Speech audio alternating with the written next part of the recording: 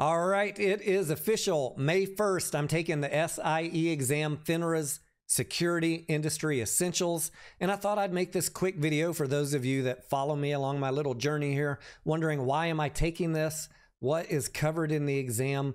And for any of you that stumble upon this video in the future, if you're thinking about taking the SIE and you have questions, drop me a comment down below and I'll do my best to help you. The SIE exam is kind of like the foundation test, the entry-level test for anyone who wants a career in the financial industry. And no, that is not why I'm taking it. I don't plan on getting my Series 6. You need to be employed by a FINRA regulated broker, Wall Street broker or agency to go get your Series 6. And I don't want to go work for somebody. This is more like a warm up for me getting my CFA certification, the Chartered Financial Analyst.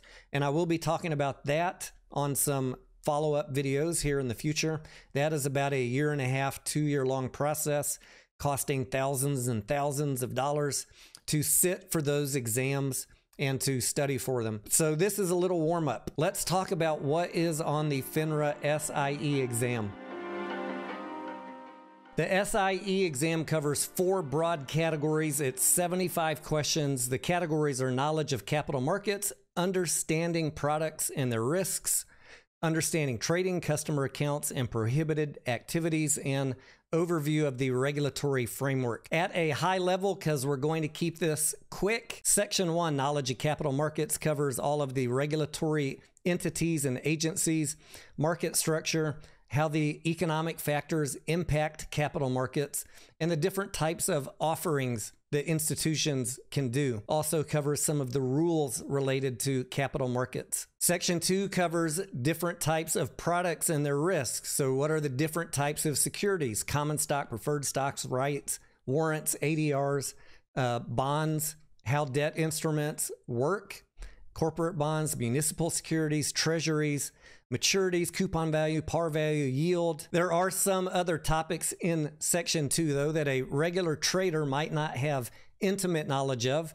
Packaged products, municipal fund securities, direct participation programs, REITs, and of course, there's a section on hedge funds. I bet we're all experts on that, huh? There's another great section in here that we talk about all the time on this channel, understanding the risk of your investments, capital risk, credit risk, currency risk, liquidity risk, market risk, political risk. I know I do like to say it a lot. There are more things to being a successful trader than just looking at a chart. Understand those damn risks to have long-term success in this market. And how do you mitigate that risk? By balancing your portfolio, diversifying, and hedging, sometimes with options or other instruments. Section 3 goes over understanding trading, customer accounts, and prohibited activities, the different types of orders, market orders, stop limit, good till canceled, etc., and the strategies for them, investment returns, how they're calculated, how trade settlement works,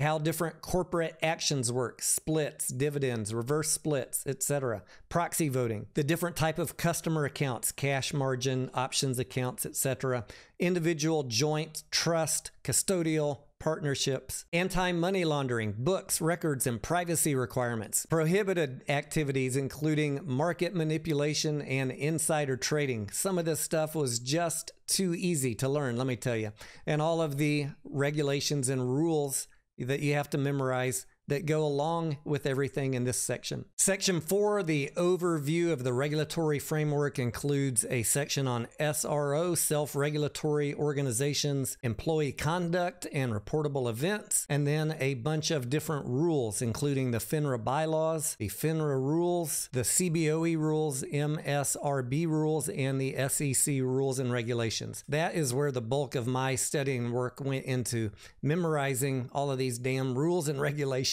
So that is the recap. I'll let you know in about 10 days how I did. The pass rate on this test for first-time test takers is about 73%. Contrast that to something like the CFA, which I'm going to take next, which costs thousands of dollars and has a first-time pass rate of 25 to 30%.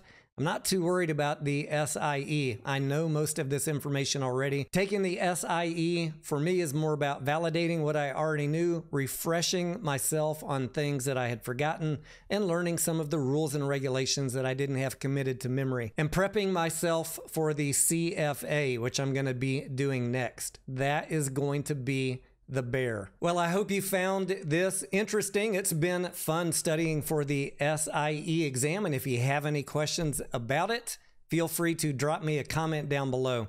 I am Tony Denaro. Thank you for watching, and I will see you on the next video.